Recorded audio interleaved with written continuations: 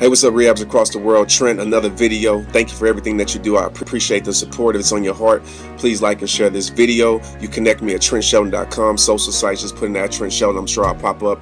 I'm actually outside right now watching my son ride his bike on this beautiful Texas day. But about 75% of the messages that I get are people asking, does this person love me? Let me tell you something. The heart that is meant to love you is a faith provider, not a dream killer. They're a confidence giver, not a self-esteem thief. They don't kick you when you're down, they lift you back up. They don't watch you fall, they break your fall.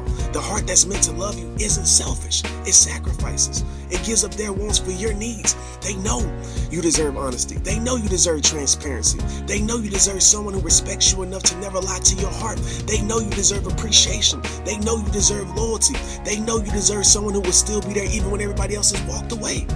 They're not waiting till you're going to appreciate you, because they've been praying for someone like you for a long time, and they know it's a blessing from God to have you, so they'll never risk losing you because you're too special. That's why the heart that is meant to love you is consistent. The love they give you is unconditional. They support you. They don't make you feel stupid for being you. They support your dreams. They don't make you feel stupid for dreaming. They support your vision. They don't make you feel stupid for wanting to better yourself. It doesn't matter who's cheering for you or who's not. The heart that's meant to love you is still applauding your life regardless.